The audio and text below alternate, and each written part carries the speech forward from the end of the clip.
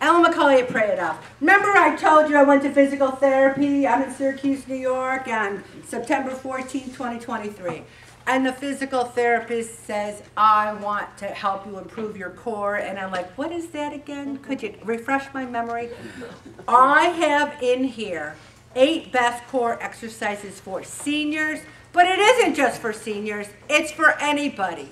If you don't have a strong core, why not start with the senior exercises and work your way back up? How easy is the, and you do it 5 to 10 times either per side or per exercise. The first one is you sit in the chair, put your hands out, bend over, put your legs out, bend over. It's easy. I even included the photos. And remember to breathe and tighten your stomach. That's the most, this is your core. This is the core. So when you're doing this and you got your arm down, you're breathing and you're tightening your core.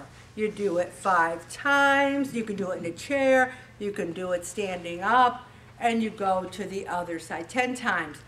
It's not rocket science, everybody. I always say to people, do something. The next one is you lift your legs. OMG. I'm in this gym class, and there's this lady in front of me, and I said, how long have you been doing this? I thought she was my age. She's 66. I'm 69. She says, I retired a year ago, and I was in the worst shape. And I've lost 50 pounds and now, because she's grabbing her legs, sticking it up in the air, and I'm like, oh my God, Patty, you're amazing. And then she said, yeah, well, 3 years ago, my husband got ALS and he died, and then my dad got Alzheimer's and he died, and then my mother got pancreatic cancer and she died. So I lost 3 of my favorite persons in my whole life within 3 months. And I think, everyone's got a story. Everyone does.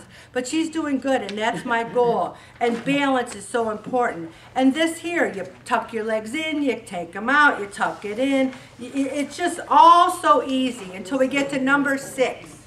And number 6 is you're on the ground. If you get on the ground and you cannot get back up. You know, I don't know about you guys, but in 1986, that commercial came out. I've fallen and I can't get up. I thought it was hysterical. And now I'm like, oh my God, that could be me. I could be lying there, oh my God. So, if you can't do number 6, but number 7, and you know what I kept calling it, the dog and pony show, and you said it was downward dog. It's actually bird dog. When you put one arm out and your leg up, that's called bird dog, if you're on your knees. But I say on number 7, the Superman, and number 8, the glute bridges, do it in bed. I've been doing it in bed, and you still, if you tighten those muscles, you still get a lot out of it. And then I've even explained what those muscles are. There's names for them, and there's things that they do. They help you sit. They help you do the stairs.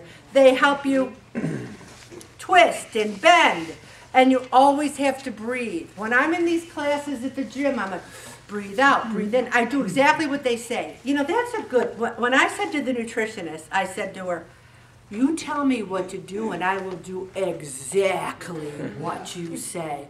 She goes, for some reason, I believe you. She goes, I don't always believe people, but I believe you.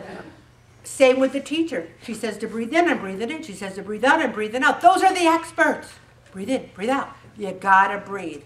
And then it says, how long will it take for your core to strengthen? And you gotta do it a couple of times a week, or every day, really, I think. It improves your posture, it reduces back pain, it helps you with balance and coordination.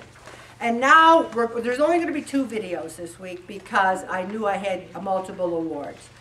I want to talk about, remember last week, and I have to say that because sometimes people are like, last week, was I here? Yes, yes, you were here.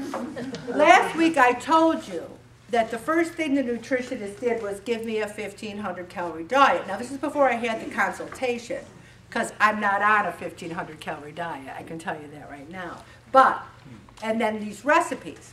So, several people made the oatmeal muffins, and they went nuts over them. I mean, Michelle, Cindy, they said they were the greatest things ever. And other people had that hummus sandwich, and they love that too. So I say to you, try the recipes, and when today I gave out sheet pan chicken fajita bowls. Now the bowl isn't some big piece of carb. The bowl's a bowl. You get a bowl, you put the stuff in it. That's the bowl, okay? And it's easy. If you look at it, it's easy. So read that, and it's a nice recipe, and it's a chicken recipe. Then there's chipotle lime cauliflower taco bowls. And you might say, well, Ellen, I don't like lime. Don't put lime in it and call it something else. You can do whatever you want because you're the boss of you. But I really applaud people who were trying to do something different. Eat something different. And then when I've given out all the recipes, I will give out that diet. And I want to play a song tonight that really